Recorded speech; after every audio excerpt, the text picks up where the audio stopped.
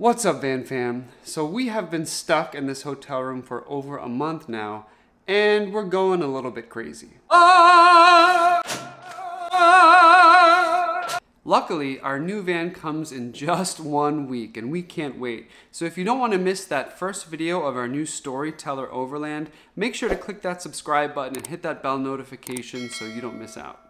So today, while Paul's busy working and Orlando's busy chilling, I'm gonna take time to prepare everything that we need for our new van. So that means all of those van life essentials that we just can't live without. So first up, let's talk about water.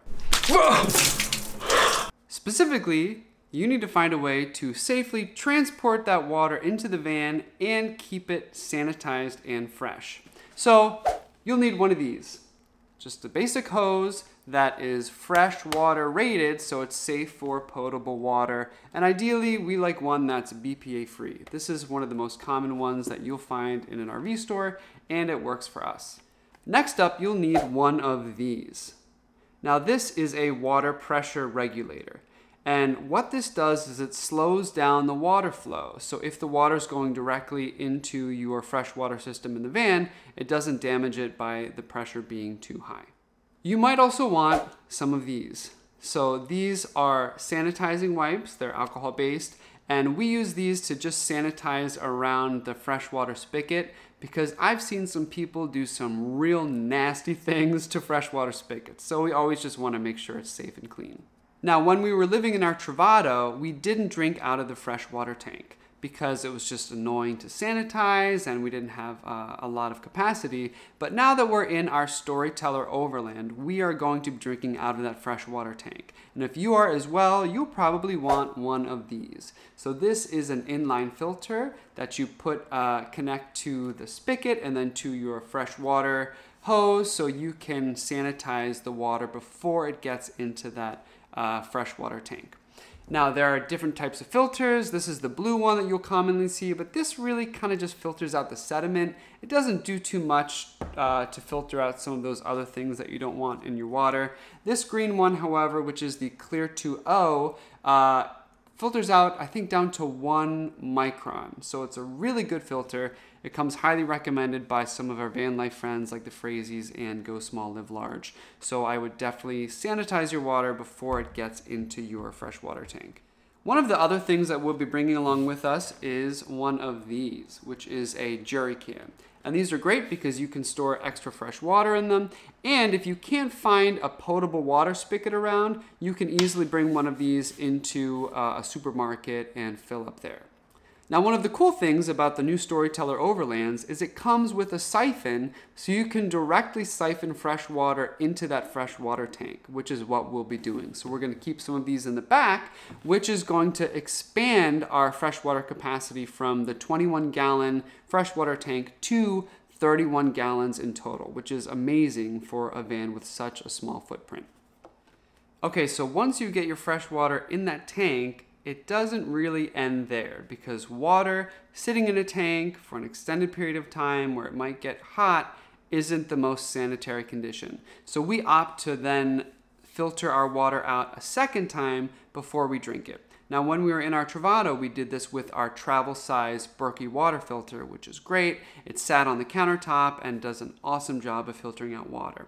Now, in our new van, we're gonna opt for a slightly different system, and that is using these Berkey Sport water bottles that were recommended to us by Kevin from 30 to Wake Up. And these are great because it's that same Berkey technology that does an excellent job filtering out water, but they're super portable, easy to use, and we're gonna fill them up directly from our sink faucet. So we're really excited to give these a try.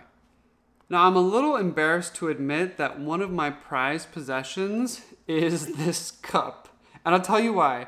When you're living in a sticks and bricks, cups can be kind of meaningless, but when you're in a van, you really need to carefully select and almost curate all of the things that you have so that they really make sense and they serve many purposes. So this cup is great because it's made of glass, you can microwave it. And so when I'm drinking coffee or tea or I'm making matcha, it's really nice because I don't want to take up space with a water heater, so I can put water in this and heat it up in the microwave and then pop on this top and it becomes a thermos that I can drink with when I'm driving. I think this is Joko. You can get it on Amazon, but I love this cup.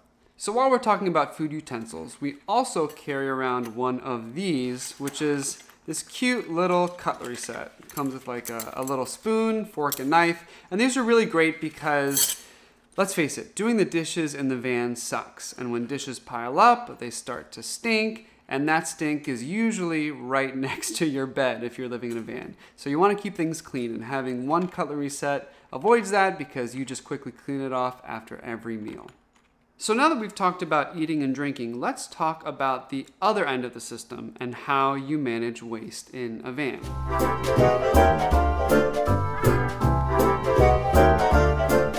So in our Travato, we had a black tank that we had to dump at dumping stations. In our new Storyteller Overland, we'll have a cassette toilet, which is a little bit more versatile. Either way, when we're on the road, we mostly use public toilets, but when a public toilet isn't available, we usually use that van toilet, and there are different things that you need to consider in order to keep that stank at bay, because there's basically a tank with all of your waste right near where you're sleeping and living.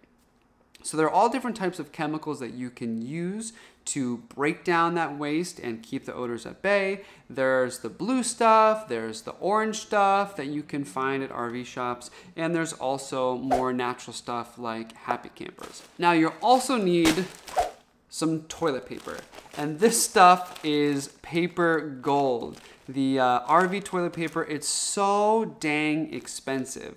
So you can get this if you want, but you can also get store-bought one ply as long as you know that it's going to dissolve easily within a holding tank. And there are certain brands that are much better than others. Hop on YouTube or do a quick search to find out which brands break down easily, or you can run your own science experiment and put a couple sheets in a mason jar with water and shake it up and see how quickly it dissolves.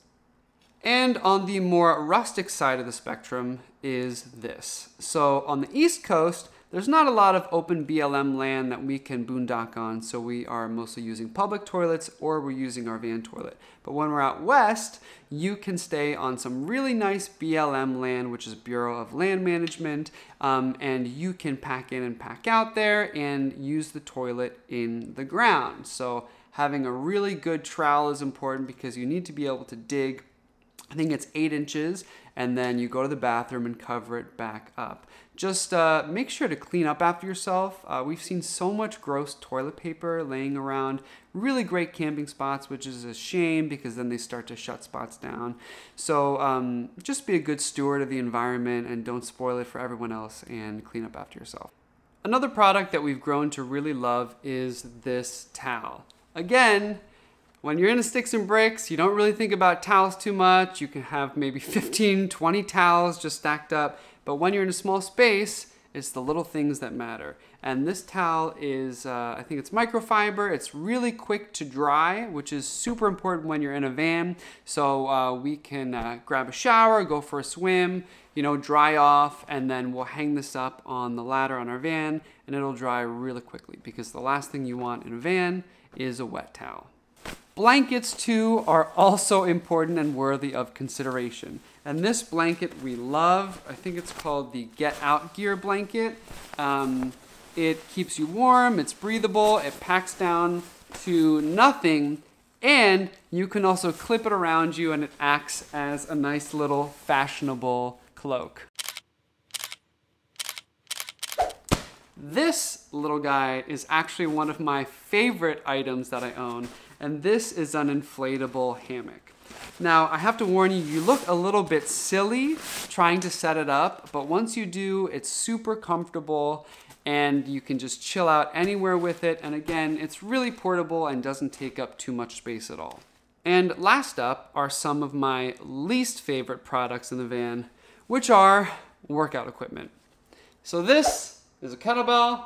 You swing it around. It's a really good workout. It's cardio. It works your muscles, and it's very portable, and you can do a lot with it. So this we'll be bringing along with us in our Storyteller.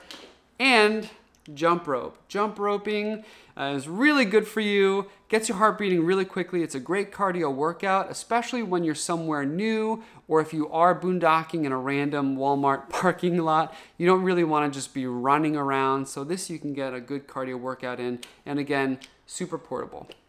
If you like this video, go ahead and gently tap that like button and feel free to comment down below and let us know what some of your van life essentials are. Now we're really excited for our new van next week and hope to see you all there in our new Storyteller Overland. Until then.